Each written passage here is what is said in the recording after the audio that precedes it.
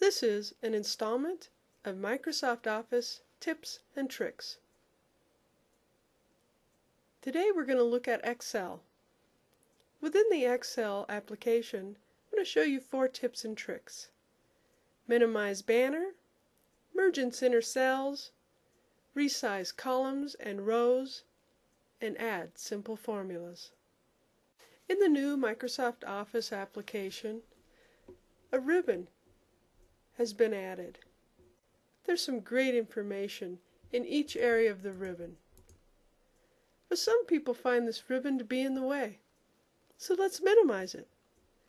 This is done by selecting the drop-down, minimize the ribbon. You still have your menu, which you can click on and get to any of your information. Once you click on it, it stays open until you use it, or you click on the title bar. Merge and center cells. This is really fairly simple. As you can see, in cell A1, we've added a title called Merge and Center. And we want to merge and center this between A1 and H1. So we select those rows, open up the Home ribbon, and click on the Merge and Center icon. You can then resize your type by going back to the Home tab and resizing from there, and even changing the font color. So let's go ahead and do that. We're going to resize it to 24 and maybe go back into the Home tab and change it to a nice purple. There it is, Merge Center, type's been resized, and the color added. So let's resize some columns and rows. This is pretty easy.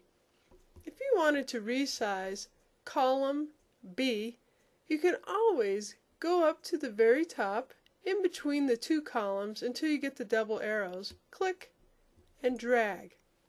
It's that simple. You can do the same with your rows. Click and drag however you'd like it. Or select the column, go to your Home tab, Format Cells, Column Width, and type in the number. Okay. Same with the rows. If you have your row, Home tab, Format, Row Height, and type in your height and select OK. Adding simple formulas. We're going to add a very, very simple formula, and that's adding. We just want the sum of this column. So I select B10, which is where I want the sum of all these numbers. And in that selected cell, I type equal. You can see that it opened up the Formula tab. So in the formula, I have my equal sign, which if you are creating a formula, you have to start with that equal sign. And I can come over to the drop down and see what kind of functions there are. We're going to use the sum function, so I select it, and it opens up a dialog box saying, which cells do you want to utilize?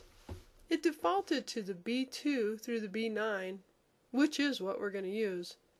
But if it had not, I could always select this icon, which minimizes the function argument, and select those cells by clicking and dragging. Clicking the icon again and selecting OK. My cells have now been added.